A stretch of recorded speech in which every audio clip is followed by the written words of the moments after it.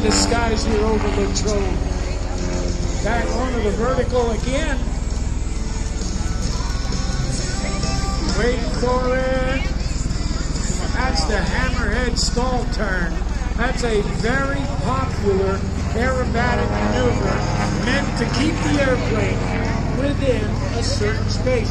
Here it comes, snap roll. Coming out of a loop, they call that the avalanche.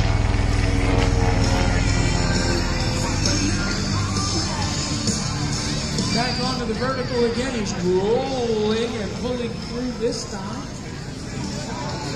Notice how gentle this airplane flies.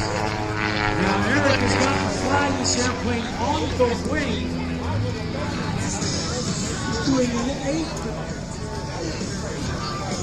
Doing point rolls up there.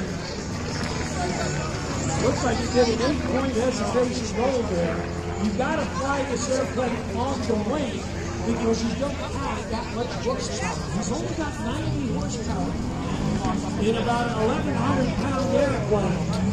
And here he is hanging by the belts again. In a half-Cuban 8 turnaround as he holds it inverted and rolls back to upright.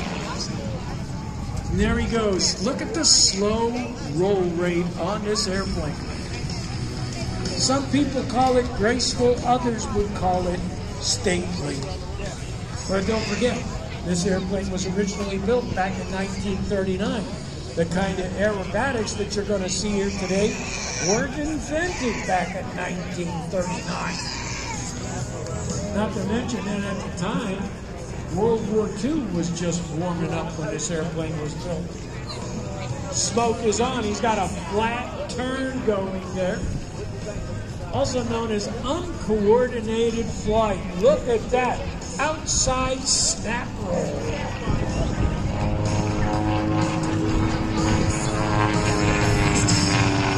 Pulls back up onto the vertical again.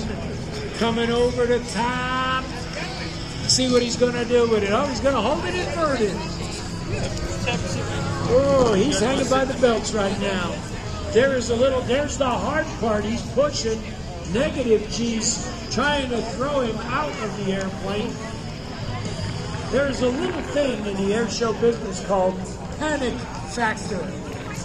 Well, what that is when you turn the airplane upside down, as he does a snap roll there, what happens is your seat no longer touches the seat of the airplane. It just seems that no matter how tight you get the belts in that airplane, the moment you roll it inverted and start pushing negative G's, well, you're no longer in contact with the seat cushion.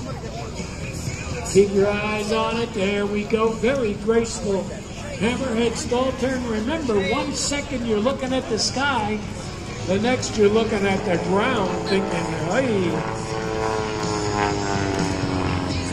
Pulling up, watch for the roll. There's one. Oh, look at this. He's going to tumble the aircraft again. You would think that an airplane this old wouldn't be able to do it. But that's what part of the modifications are about.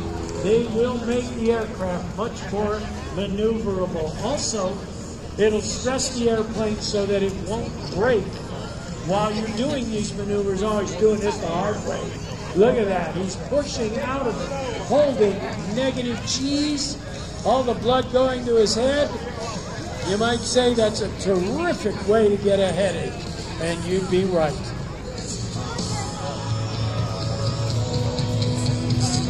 Now he's going to reposition the airplane, but while he's doing that, he's going to roll it inverted again.